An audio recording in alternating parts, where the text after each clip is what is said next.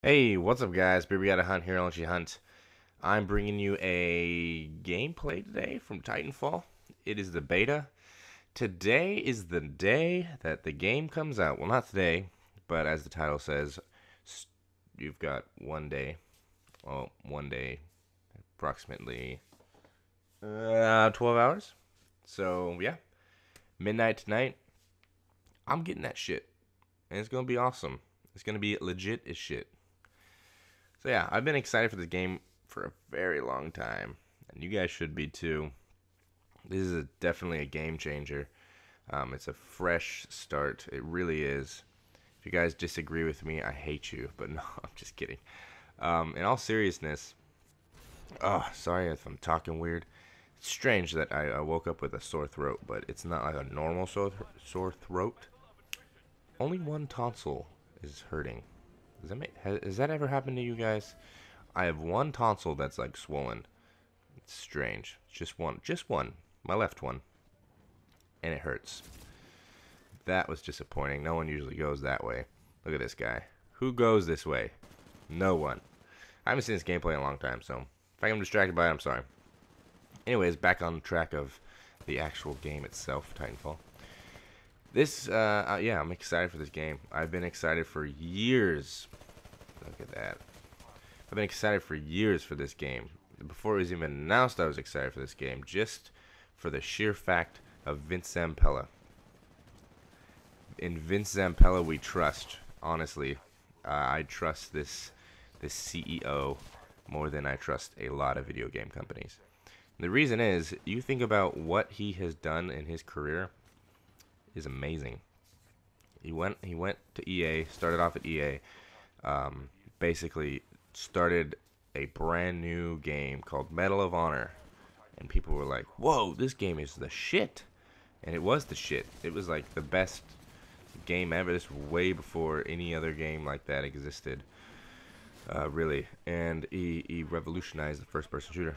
And then he left, went to Activision, started up a tiny franchise known as Call of Duty, um, and that story is well known, I guess. Call of Duty, I guess some people know about that game, some people might not. So if you don't know about Call of Duty, I'll tell you right now that it is the most well-known first-person shooter in the whole world. Plenty of people around the world play that game now. And then I've been following Vince Zampella ever since he left Activision, which was back in 2009. Holy shit. A long time ago. Back when Modern Warfare 2 came out. And that game was not as good as Call of Duty 4, which he made. He made Call of Duty 4, and then he had a falling out with Activision during the making of MW2 because he was having relation talks with EA again. And Activision didn't like that, and he said, "I could do what I want, yada yada." And he was not happy with Activision going to Treyarch to create a game that he made. So in reality, it was Activision's fault that they lost Vince Zampella, Jason West, and half of the original Infinity Ward staff completely gone. Actually, it was more than half, I think, because they had to start from scratch with Sledgehammer Games when they might have won over 2, along with Raven Software. So, yeah, in all reality, Call of Duty started sucking after the original makers left it, and it's been history from there, really. In all honesty, now that they've made this awesome game, you can expect awesomeness, right? Because they have a track record of just making purely epic games. So you can't deny what these guys have done, and I've literally been following. I did speeches back in my communications classes in college about Vince Zampella, which is odd, I know. But I'm fascinated by stories like that. Maybe you guys didn't know that about me. I want to be a video game journalist someday. Thinking about creating an own website with a buddy of mine. We'll see how that goes. If you guys are interested in that type of thing, if I get more popular during this YouTube phase, all that jazz. But I'm throwing a lot into one commentary right now. So, yeah.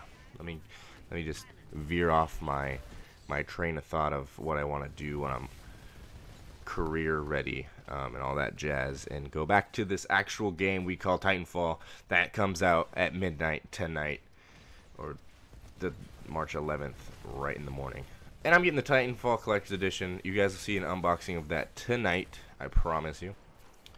In the box, I've been seeing a lot of pictures, a lot of videos about this Collector's Edition box. It is the biggest Collector's Edition box anybody has ever seen, or at least I have ever seen. It literally, the community manager, Abby Hepp, or Abby Heppy, I don't know how to say her last name. It's H-E-P-P-E. So, correct me if I'm wrong, Abby Hepp. She fit inside the box of the Collector's Edition. Now, that, you're thinking, wait, what? A human curled up and was able to fit inside the box of the Collector's Edition for this game. It's huge. I can't wait to get it. But I heard there's a video or a picture that showed the box in the back seat of a sedan. It didn't even fit.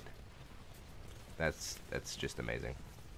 So yeah, that'll be exciting. I'm just super excited for this game. If you guys don't want to see videos on this, don't watch them. If you do, watch them.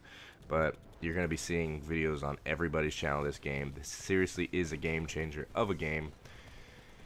Yeah, if you don't have an Xbox One or a copy of Titanfall, for that matter, change that after today, because I promise you won't regret it.